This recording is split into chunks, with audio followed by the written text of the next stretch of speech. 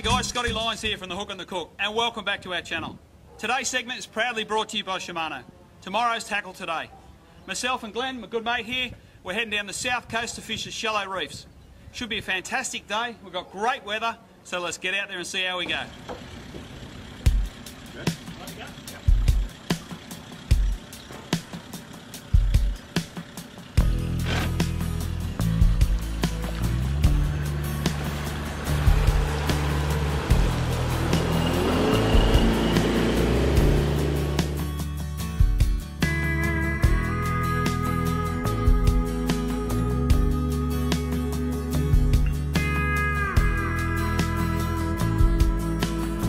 Well, we've had a fantastic run down, and like I said, it's an absolutely glorious day.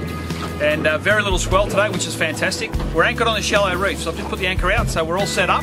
We're sitting in about 16 metres, that's where I dropped the anchor, and the boat's hanging back into 18, so I'm fishing the step where it drops off the reef onto the gravel and sand. The method I'm using today is very simple. I've got a heap of burley cut up here, pilchard cubes, all cut into little pieces. Now what I'm doing is just dropping them into the water and keeping the burley trail continuous. And then all I do is pick up a bigger cube, drop the hook in. Now I'm using a number 1 with a small lead just sitting on top. Very simple rig.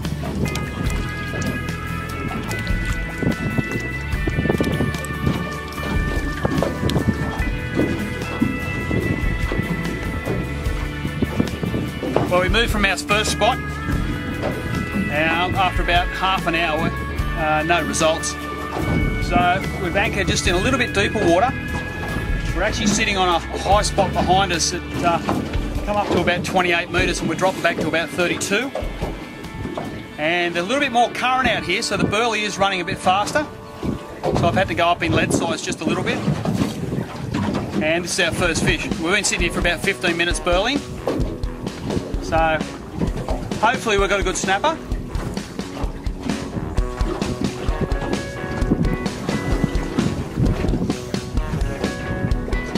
And this is a good method because wherever you are along the coast it'll work. It's just a matter about finding a nice little lump and dropping your pick on it and fishing back to the deep water.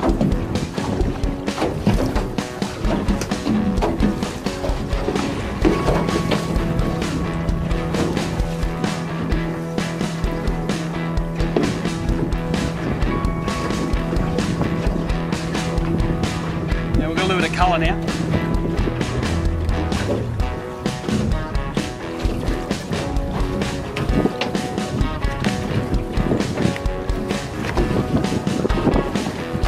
It looks like a nice snapper.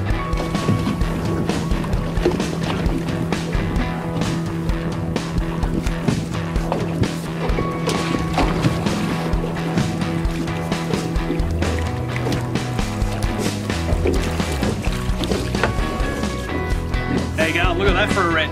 Absolutely beautiful. It's a fantastic snapper. Fishing down the burley trail.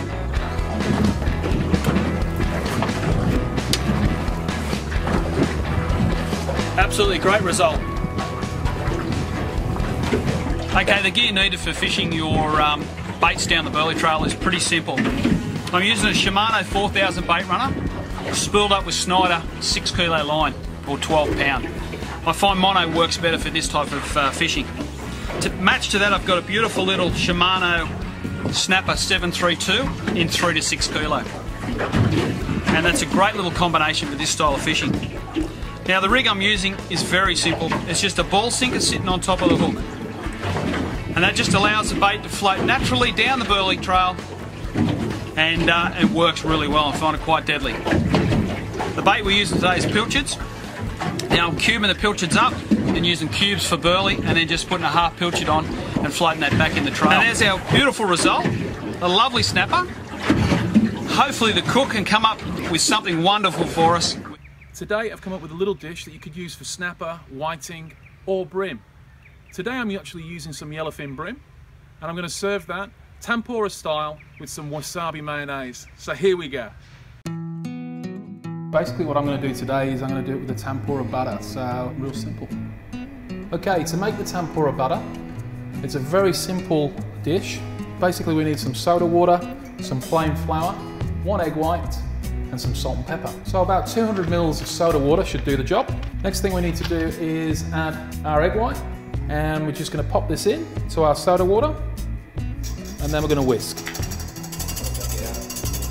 And as you can see how light and fluffy the actual egg white and the soda water makes the liquid. We put our soda water and our egg white mixture into a bowl.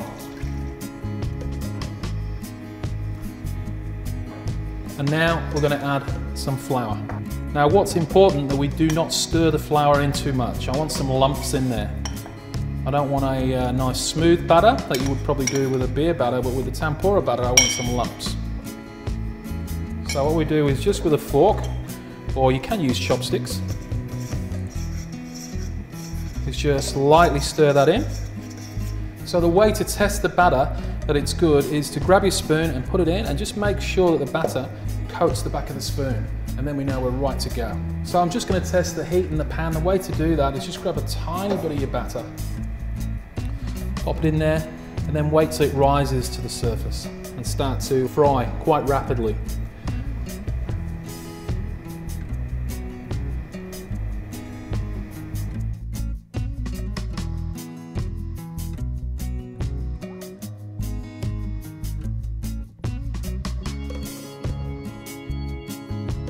So the next thing I need to do is just pass my beautiful yellowfin brim through some seasoned flour and then into my tempura batter. So the little trick that I'm going to show you now is how you get that really crunchy sort of tempura batter. And what we have to do is pop some batter into my oil before I put my fish in. This seems a little bit weird, but it really works well. Now we're going to move this to the side, and now we're going to add our fish. So I'll just pop this on top, just hold it for a little while, and then let it go. And what this does, it cooks the batter, also stops the fish from sticking on the bottom of the pan. And it will just add that beautiful extra crunch. Also, it looks great on the plate. Okay, how we know it's done is you can actually feel the crispiness of the batter, and it floats to the top. So these guys are just ready to come out now. Okay, so I'm just going to rest the fish. The batter will just get that little bit more crunchy, as you can hear. It's nice and crunchy.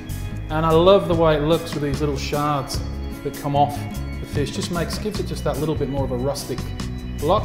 And we're just going to serve that with a Japanese mayonnaise with some wasabi through there. And then we're just going to top that with a little small Asian salad. And there you go. Well, a special thanks, guys, to all our partners who joined us, and I hope you guys enjoyed these clips. And don't forget to join us every week here at the Hook and the Cook. And don't forget to follow us on Instagram, Twitter and Facebook. And we'll see you every Friday here at the Hook and the Cook. Cheers, guys.